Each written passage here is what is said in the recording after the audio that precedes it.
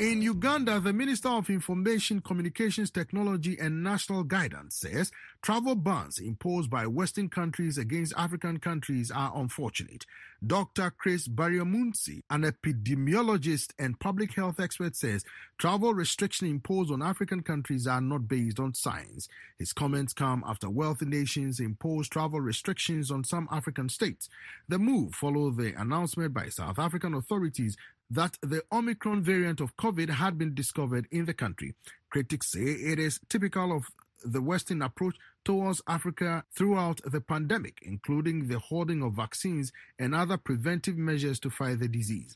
But supporters of the travel restrictions say it gives Western countries time to study the new variant and implement measures to contain it. For more reaction to the travel restrictions and Uganda's efforts to limit the spread of the coronavirus, I reached Dr. Cris Baryomunsi via Skype. With the Ugandan government implementing strategies and medical measures to contain the disease, what is the progress report in the fight to contain the coronavirus in Uganda at the moment? Because I understand there were certain measures that were implemented, including local remedies, among other issues. Yes, we've made progress. You know, we are among the countries which were hit hard by this COVID-19, but initially we mounted lockdowns and other restrictive measures at the height of the second wave, which we experienced between May, June, July this year. We registered very high positivity rates. Our positivity rate was as high as 21%, but we have since then had a successful response to the extent that we are now registering positivity rates of less than 1%, and the situation has improved. And we are opening the space. We had closed schools. We are now going to open them. We have, like I said earlier on, subjected every incoming traveler to mandatory testing for COVID-19. So the situation has greatly improved. Right now, we have a huge campaign to vaccinate all those eligible Ugandans. We have made provision for enough resources to bring in vaccines, but the donations which we are receiving, now we have enough vaccines to vaccinate everybody who is above 18 years. So now the campaign which is on in Uganda is to mobilize Ugandans to embrace vaccination. We have vaccinated up to 6% of the population, but going forward, we think in the next 2 or 3 months, we should be able to have vaccinated a substantial proportion of our people, and then we can open fully our economy and the space in Uganda. Talking about vaccination, what is the cooperation between Uganda and its neighbors?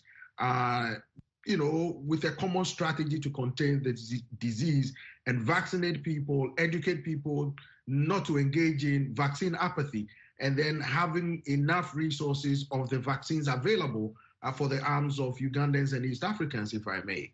Yes, we have collaborative activities within the East African community, Kenya, Tanzania, Rwanda, South Sudan, the neighboring countries. We are collaborating on messages, on mobilizing the people, but also on procurement for vaccines. So there is that strong collaboration. And also we do some of these procurements through African Union. So there is collaboration, and we are speaking together and speaking the same language across the East African sub-region. So what assurances are you giving the people of Uganda, and for those who will be visiting Uganda, about the measures that are being implemented to contain or limit the spread of the coronavirus, and that when they come or visit Uganda, they might not run into problems of getting easily infected with the coronavirus and its variants in Uganda? Yes, the assurance that we give our listeners and viewers is that we have managed to contain the COVID-19. There is no reason whatsoever why anybody would fear or should fear to come to this country. We continue to promote public health prevention measures like putting on masks, hand washing, or using a sanitizer, avoiding congregations and ensuring there is physical distancing.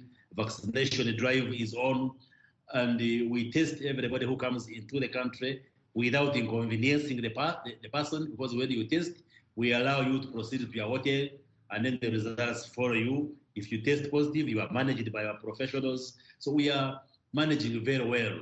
And the tourism industry has since come back.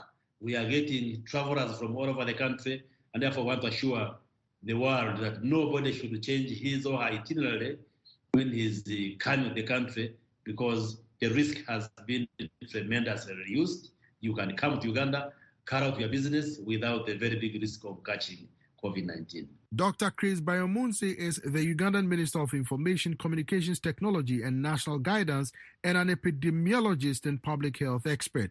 He spoke with me from the Ugandan capital, Kampala.